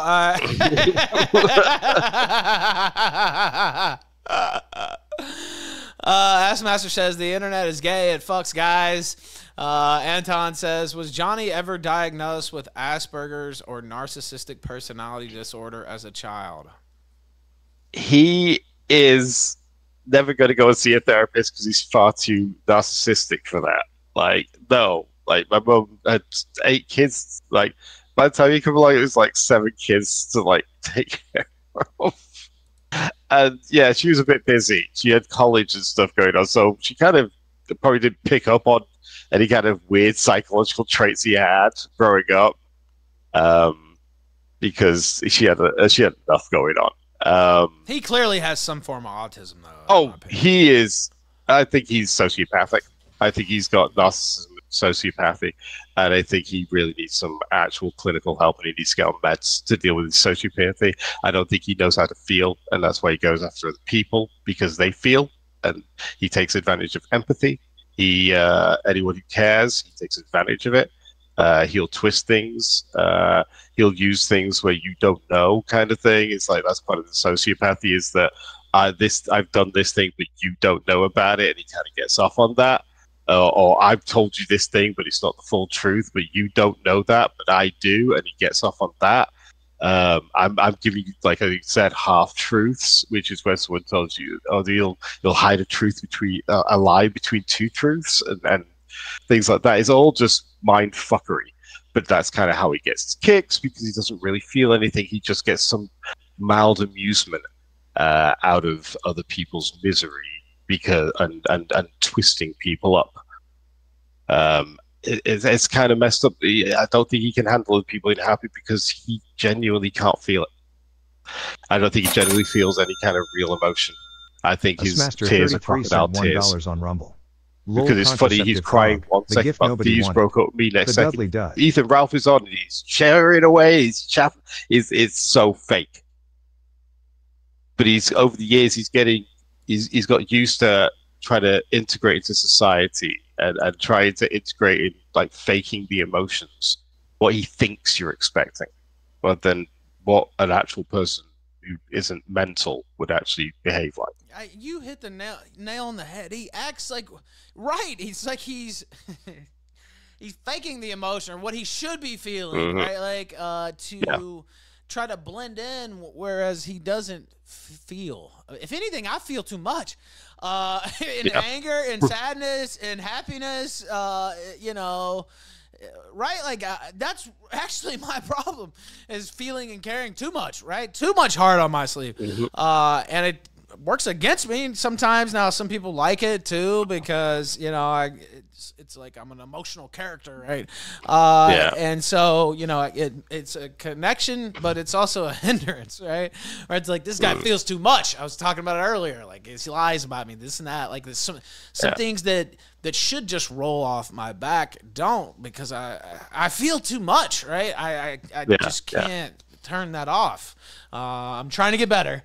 At it. But if anything, that's my problem. Whereas I watch him and it's like, you know, the fake laughter, or not understanding sarcasm at all. Not understanding jokes. Like, these are all signs of a guy who is not like real. I mean, he's a real human, but he's not. You know what I mean? He doesn't have real emotional. There's something not going up there. Something's not sparking up there.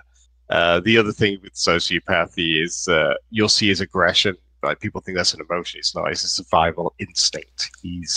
That's why he goes after people who threaten his survival, his business, his money, because that's what he's about. It's like money is tied to his survival. And anyone he goes after, he gets vicious at. He'll even he'll do everything in his power to discredit them, even before they've even said anything, which I always find amusing. Why call someone a liar before they've said it rather than after? If you're saying it before, then it's like you've got something to hide. Because he's trying to. You say it after, then you can actually make an argument. Yeah, it's really obvious to anyone who's onto his game. But that's the thing. It's just really weird. He's very about. It's all about him, and he can't feel. He can't feel any emotion. It's hard to understand sociopathic behavior and the psychology of it. I spent a few years just looking it all up because I thought it was interesting. I assuming I had time on my hand, and I thought human psychology was fun. So I read books. You remember those? Remember books? Reading what? Reading, doesn't know about that unless it's Alice in Wonderland. Crazy idea. Yeah, I read a lot of psychology books, which was quite interesting insight into I like, you know, serial killers and stuff like that. It's disturbing stuff, but at the same time, it's coming from a perspective where you're not sociopathic. Yeah, it's fascinating how people can. It's that they use the same kind of stratagems and the same kind of like mentality, and you see these patterns of behavior. And yeah, I see a lot of those patterns of behavior in Cog. And it is disturbing, and he fucking needs help. I see the Dick Show in chat. Dick Masterson says he acts like an accident. Is what he said. Ass Master said, "LOL, contraceptive Cog, the gift nobody wanted, the Dudley Dud." Is what they say there. Now predictions for Cog. By the way, everything happened just like we were talking. And you didn't want to do the interview at first, but you're like, I know what he'll do, and we probably will end up doing the interview because he will unload, he will lose his mind. I wanted to give him the opportunity to not be an absolute spastic, and you did. You totally did. Like people know because he deserves it, right? Be involved in this stuff. I don't want to be dragged into what the clout. I don't care about that shit. I just want to get on with my life and be left the fuck alone, to be honest with you. Well, like I said earlier, I just don't want people using my words as a shitty defense against allegations that turn out to be, well, they're probably true. They're most likely true because it's pretty obvious. Come on. He's a nonce, and as they say in England. Yeah. And you know, like I said, people know my history with him, and he's, you know, taking delight and trying to ruin my life for years and years and attack. He didn't do any attacking, but set up an attack in the street. And so, of course, I jumped out immediately to try to get you on the show. Hold on one second. I'll let this super chat play. Why did Cog and his wife meet? Can you go into more detail about how Cog and Dan's situation with their respective partners came about?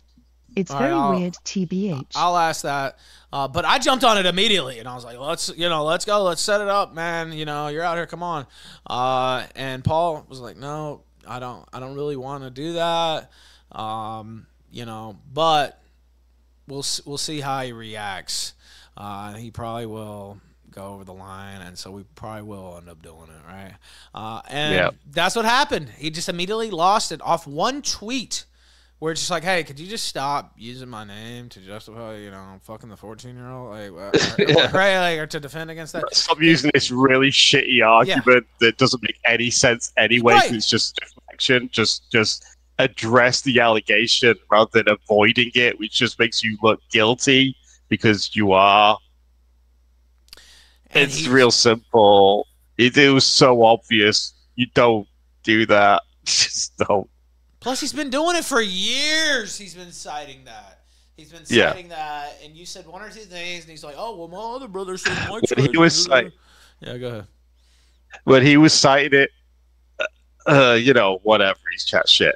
When that mind virus creeps into other people saying it, I had to stamp it out.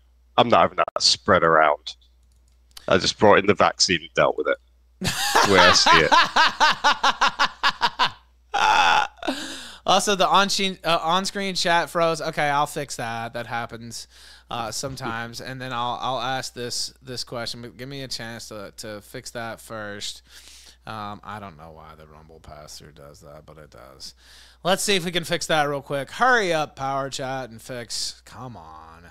So I can switch over to the other screen and ask this question because it was sent in as a super chat. If you have any other questions, get them in now because I'm gonna wrap here in a few minutes. I won't keep Paul all night. But Anonymous says, how and why, and I don't know if you know this, but he says, how and why did Cog and his wife meet? You talked a little bit about it, I guess, but yeah, he was chatting to online just after he got thrown out of his house by Thieves' boyfriend. And we didn't know that, by the way. I didn't know that, at least, that Thieves' boyfriend literally came. And literally, he literally physically removed him from the house because he was not going to leave. And she just sent him around and just threw him out. Brutal. I imagine she fucked the shit out of him after that. He showed he was a man, you know? The real man came along. She was wet as October, as they say in the series Rome, which was a bunch of British actors, actually. Oh, that's why he wasn't invited to the Christmas dinner. He wasn't invited to the Christmas dinner because her boyfriend was there. Yeah, that's why he was dumped. It's like, yeah. Are you serious? He's there. Yeah, she's there with her fella. That's why he wasn't invited. Because it would be weird, right? Oh my God. He wanted to talk about Christmas dinners, huh? So he wasn't at her Christmas dinner because she had her real man there. Yeah, she had a real man there, yeah. Oh my God. Then he came and physically removed Cog, who embarrassingly would not leave. I mean, just leave, right? Like, what the fuck? It's over. He was homeless, and then he was chatting to someone about this and said, oh, don't worry, I'm chatting to some girl, and by the end of the week, I should be at a house. I've got a place to live. Yeah. So, I don't know if she was okay with that arrangement. It was a marriage of convenience. He gets a place to live. She gets to marry someone because she's struggling to get married. I don't know. Well, I can see why. She's not struggling to miss any meals. Or maybe, excuse me, she is struggling to miss any meals. But I shouldn't. You know what? I shouldn't. By the way, Did you hear me call her up the other day? Yeah. That was funny. They actually tried to. She fucked up. She's like, "You like, how are you?" She's like, "Oh, I'm fine." She's like, "I'm good." He just like, and then she's like trying to pretend. Yes. He just like, "Dude, it's too late. You already fucked up. Like, stop." It's like, just own it. Just say, "Yeah, he is here." And Johnny should have had the balls to talk to you. Well, yeah, that would have been great content, honestly, if he would have picked up the phone and we could have started talking shit back and forth. You could have shit talked to each other. That'd been great. That would be great. He could have owned you on the internet. Well, he's been self-owning him repeatedly. Well, right. Well, he's been saying he wanted to talk to me for years, right? And I'm keep ducking the conversation. Well, I dialed him up, asked for Jobless Johnny, and she didn't quite understand that. And then I said her name. How you doing? And I said her name, and then she said, "Oh, I'm good." And then she stopped herself because she realized it was me, I guess. And so then she tried to play dumb and act like she didn't know what was going on. And then she comes in there and you can hear her tell Cog that somebody had just called, that I just called the phone number. We knew he got really pissed off about it. It's like, "You're giving out a phone number, blah, blah, blah." His mask slips and he just owns himself every fucking time. It's hilarious. Now, do you have any predictions for, first off, how Cog might react to this this interview, which I thought was pretty thorough, or for Cog's future? Do you think he's going to keep doing the Cog City thing, or? I'm not going to predict how he reacts. I'm just sure it's going to be dumb, probably cell phone or stupid. I don't know, and I don't really care. At the end of the day, I just want to be left alone. His future, his channel. He'll probably have a few loyal supporters. These people usually do. Jarbo because he's infamous or whatever. But honestly, it's like, it's not working out for the internet for him. He's never going to get to the highs that he's always wanted. And that was years ago. This is years before now. Like, there was a point where he's like kind of at his peak, and he's just been going downhill all the way after that. He's never going to reach that again. Just reminisce over about the good old days. Move on. Get a job. Just this it's over. This whole part of your life, it's kind of over. I mean, you can put it on life support if you want, by all means, but it's just sad and decrepit on life support. It's something that everyone will mock every now and again and go, "Oh, that guy. He's an idiot." I mean, if that's what you want to be, is the fucking clown of the internet, then go for it. If that's good enough, some people can make a career out of it. Look at DSP. Well, we have 500 viewers here. I can't remember, and more on Twitter and some other places. Of course, I've had more viewers in the past too, but I can't remember the last time Cog has had 500 viewers. I struggle to even have a memory of when he had that. Now, he did have a pretty decent audience around the time of Knoxville in 2019 when he was writing my coattails and basically covering the shit that we were doing. And he was like the mid-afternoon, Ralph and Worski hour or whatever, and people would drop in, but he alienated literally everybody. And it's just been all downhill since. And then he picked me to like focus on daily, and honestly I think that ruined him, because he did. He ruined his content. He just became boring, because it was about boring. Me every single fucking day. It's Ralph. Yes. Never ending Ralph. Right. My big hard on for Ralph. It's like, I don't care. Go back to because my wife's American. Yep. And the reason she started watching this show was because it was the only way she could get news from England. Like, British news isn't shown in America, so it's the only way she could actually see what the news in England was talking about. And that was the key reason she watched it. It's just like, she didn't know Black Lives Matter was in England, in Manchester and London, until he showed it on his show. He actually had something there. Yes. That, and he gave all that up for what? Like, he had a fairly, it was a topical show. It was very British. It covered like politics in a way that you can't really get in America. That kind of gave him a USP. But when he started going the Ralph thing, he lost so many people, because it's like, Where's the show I actually like? Where's that gone? And the other truth is, he doesn't fucking care. It's the reason why his sound bouncing's all over the fucking place. It's the reason why his donations are screeching and annoying for a long period of time. Used to he'd be really quiet, and then this is one of his donors will go through, and there's this big screechy down. Yeah, he did that on purpose for some fucking reason. He liked to ear rape people with that stuff. But there's only so much ear rape people can tolerate before they just go, fuck this guy.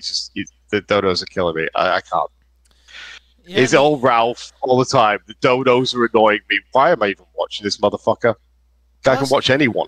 Right, and it's like, you know, he was able to extract some money out of the people who hate me the most, but like, there's only a certain amount of, even the people who hate me, there's better places to watch other people who hate me, right? Like, so he's pigeonholed himself completely to the point where now, you know, he's talking about switching things up, although he really didn't, and then went right back to covering me again.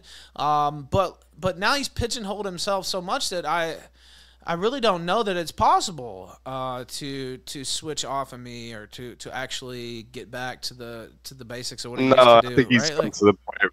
No, I don't think he can. I don't think he can recover the fan base he basically fucked over. There was a lot of people in his fan base that he got angry with, people called Indian givers because they accidentally gave him a dono and they gave him too much. I think it was, he had the, what's the name of that place?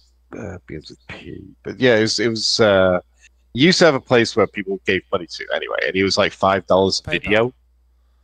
It's not PayPal, it's the other one. Power Chat. Oh, well, God. Not Power Chat, but people donate. It's like to support you, but I forgot the name. Patreon.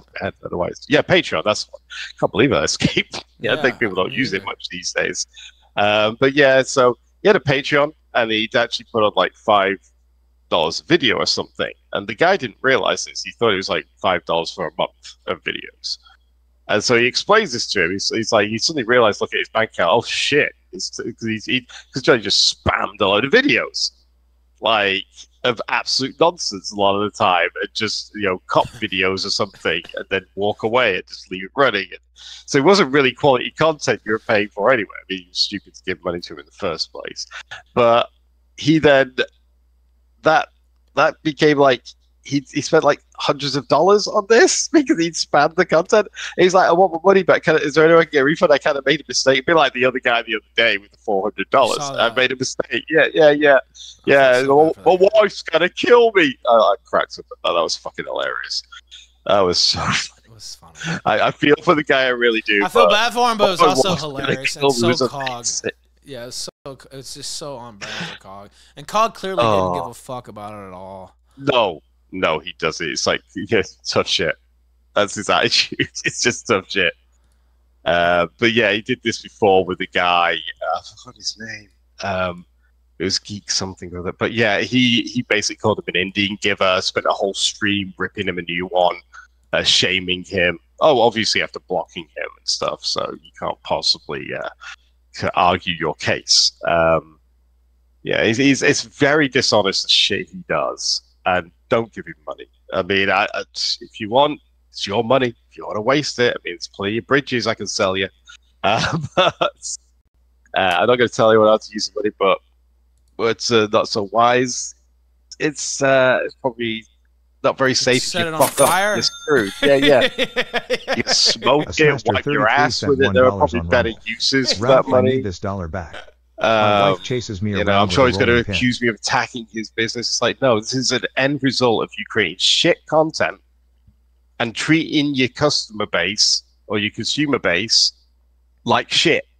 This is what happens. It happens to Disney and other corporations. You treat your customer base like shit. You don't make money, right? You lose fan base. That's how it works. Shit content, treat them like shit. It's a bad business model. Always has been, always will be. 100%. Assmaster sent $1, said, Ralph, I need this dollar back. My wife chases me around with a rolling pin. And I see Samurai Walrus says, no refunds. No refunds. No refunds. He said that as well. That was so funny. Cell phone again. Cell phone again. Jesus Christ. Well, I'd like to think he'll get some help after hearing this, but I don't think so. I think this is going to drive him. Yeah. He's going to listen to every minute. I'm sure he's going to go over it in fine detail. And he's going to have some super intellectual take on absolutely everything I've said and how wrong I am. I don't care. I just said it, take it or leave it. You don't have to believe it. I don't really care. You know, I'm only doing this in response because I actually said I agreed I'd do this if he did something. And he did. I had a man of my word. I just, you know, I was at this point where I was literally thinking, is it kind of overkill? He's kind of already ruined himself to a point where he's had to rebrand himself, which people only do when they're trying to distance themselves from the shit they've caused. Pray for God. You see companies do that all the time to try and distance themselves from controversy and shit. Yeah, that's exactly why he's doing it. But I felt like this might be overkill, but I was like, nope.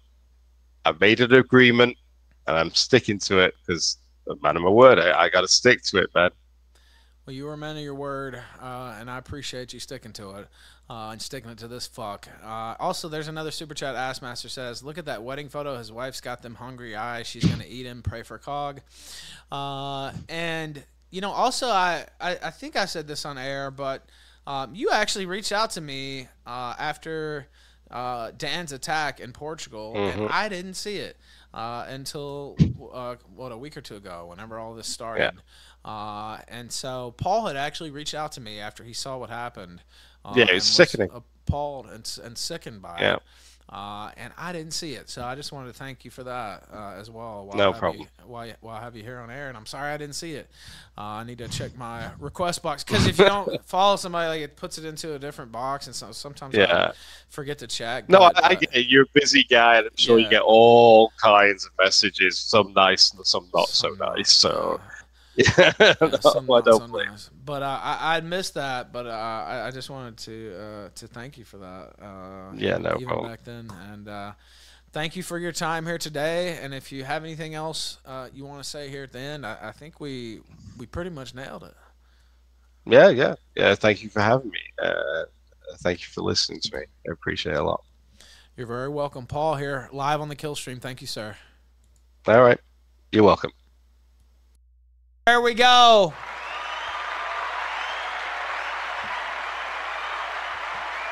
In the books. Paul was great. Paul the Prince, he's being called in chat. Cog Superior. Go ahead. A Smaster 33 sent $1 on Rumble. We nailed it. Now let's nail Cog to a cross. Hit the thumbs up, by the way. We need more of those. Hit the thumbs up. Anton says, what an interview. Wow. Thank you for that. And I had a few notes here. We talked for like 5 minutes before. But most of that was just, just kind of, I like to kind of wing it. But I did have a few points that we wanted to go over for sure. So I did have a few notes here. As you can see, they're all crossed out. We hit everything and then some. He dropped some jewels that I didn't even know about. So many nuclear bombs dropped on Cog City. Oh, poor Cog City. Also, there were a couple songs sent in that I didn't get to play by James Gardner. Also, if you like that, can we hit the goal today for the 17th day in a row, I believe today would be. It's a little bit higher today because of the Cog Bro exclusive. See if we can hit it. Smoke that Cog pack! Paul Harrison sent $10. Time to smoke that Cog. Where we at?